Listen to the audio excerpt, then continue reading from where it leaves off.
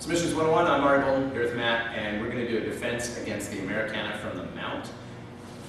So Matt's going to have the mount position on me. He's going to be going for the key lock of the Americana from this position. Now, your window of opportunity is right here. So as he comes down and he pushes this down, you need to be turning over and taking your hand and grabbing onto your fist. As I do that, I'm going to pull his arm directly up towards the ceiling here, and I'm going to have compression on his wrist, pulling down. Again, it's one of those moves where if you don't do it fast, you will be tapping because the Americana. So the moment I feel this, I turn into it, I grab, I'm pulling down to get the wrist lock. Now I can also reverse the position by simply stepping, grab, and you watch as I basically do a hip bump, oopa, in this position, and I can reverse it.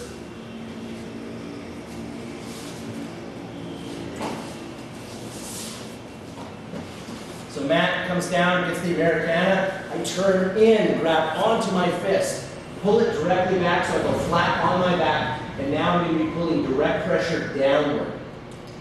Okay?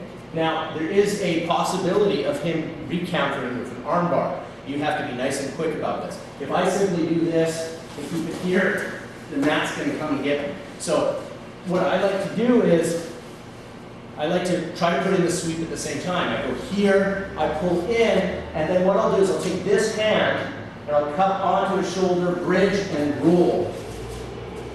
So we'll do it again from this angle so you can see where I'm grabbing. So he pushes down. He's got the Americana, I come in, this is up here. Take my hand, cup onto his shoulder. Then from here, I'm going to bridge, I'm going to roll. Notice where my ear is, it's against his elbow, and I'm just compressing. I've got that wrist lock here. So this gives you an option when someone is going for the Americana arm lock, and you can do a recounter with a wrist lock. But again, just like anything in jiu-jitsu, every counter has a recounter.